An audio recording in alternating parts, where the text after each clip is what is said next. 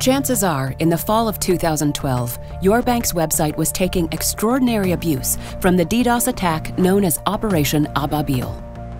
There's a lot of attackers out there that want to bring large institutions down. I'm Domingo Ponce, Director of the Americas for Akamai Security Operations Center. When I started, we were fighting anonymous. There was a lot of hacktivist type of attacks, and now we're fighting state-sponsored stuff. Though the attacks were some of the largest ever recorded, as much as 10 to 20 times the volume of traffic normally seen, Akamai deflected the illegitimate traffic onslaught and thwarted widespread disruption. Everybody was a little bit excited because, you know, when you get threats out there, you wonder if it's going to be legit or if it's not going to be legit. And when the attacks started coming in, you know, the SOC was, okay, here it's happening. Perhaps more disturbing than its size was its method. Instead of exploiting individual computers, attackers enslaved thousands of high-powered servers, linked them together into a botnet army, and instructed them to attack.